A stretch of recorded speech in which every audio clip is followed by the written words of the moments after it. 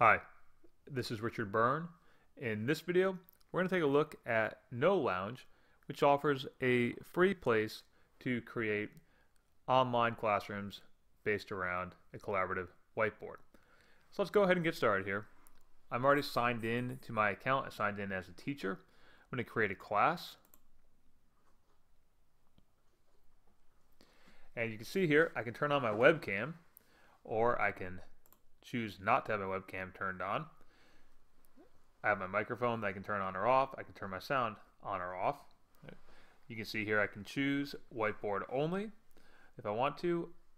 I can also do selected webcams only, which means that when a student joins the class, I'll be able to determine which students can turn on their webcams to converse in real time and which students can't. So I can control when those webcams are turned on or turned off. I'm going to turn my webcam and whiteboard back on. Now I'm going to go ahead and start the class. So the class is now live, and I can draw on this board.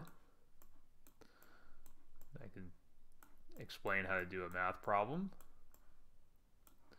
Over here on the right hand side, we have other tools for changing the pointer. I can write text. I can include an image if I want to.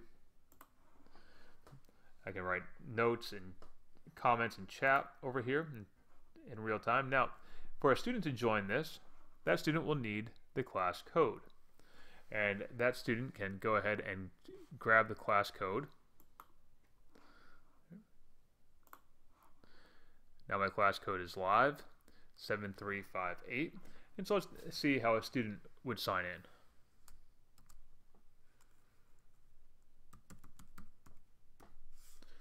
So the student goes to nolounges.com, and a student can sign in by using that class code,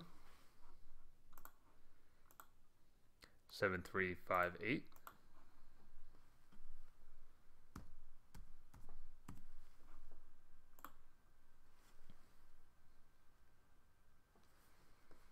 And you can see here, students can sign in using a Facebook or a Google account, or just as a guest and put in a nickname.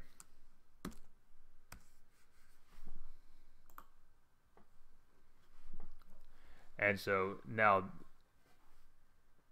the person who joins will be asked if they want the webcam to be allowed or not. Let's say allow. And that person can go ahead and turn off the webcam. Okay. And you'll notice here, because this person is joined as a student, they don't have any controls here. Those are all controlled by the teacher who started the class. And we see here some little tutorials. And now on my screen, we'll see that Max has left the class over here. So that's how you can get started using No Lounge to host online tutoring sessions. As always, for more tips and tricks like this, please check out practicaledtech.com and freetech4teachers.com.